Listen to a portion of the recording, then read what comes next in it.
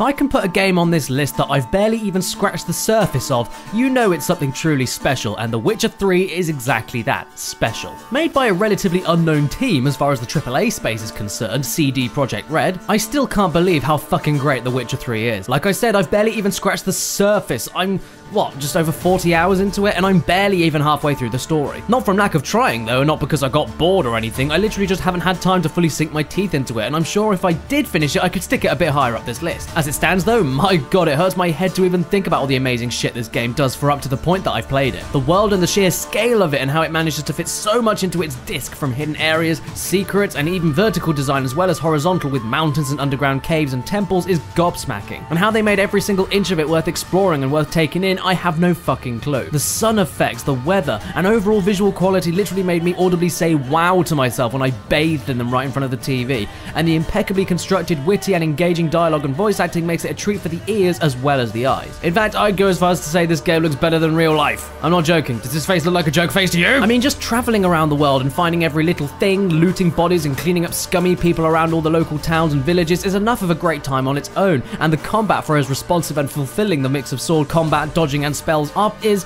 pretty damn difficult and requires a decent amount of time to engage with the world and learning with all the weaknesses and appropriate use of the broad range of spells for every kind of beast, poltergeist and human enemy. And no matter if you fight single enemies or intelligent groups, it's always a pleasure, especially with the gargantuan boss monsters and how often you need to lure them out and take care of their homes yourself like a proper hunter in the open world would do, but with the added bonus of fantasy beasts that make every single encounter worthy of a best of gaming moments list from whatever fucking year this game came out.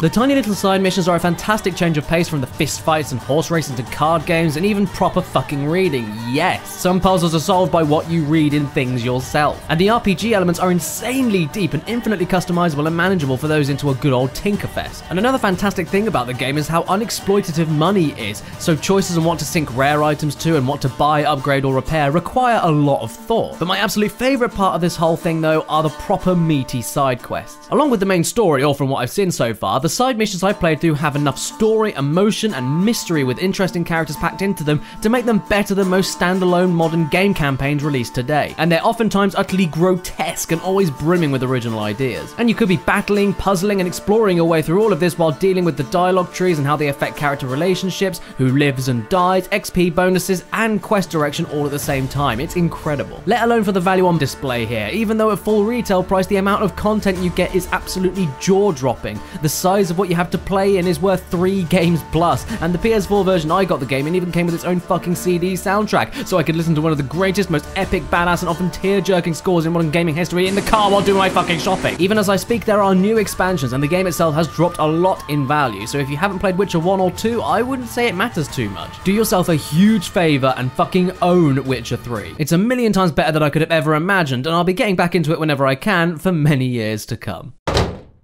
Today's Pixel Empire deal in the description below is one that has fuck all to do with The Witcher. Doom! Well, I guess other than the game being pretty damn great. I have no other jokes or stuff, there's nothing else I can say than this is a beautiful print and then you should take a look because it's on offer today. And if you'd like it even cheaper, well, get on it then and use the discount code CADDY on checkout for a further 15% off.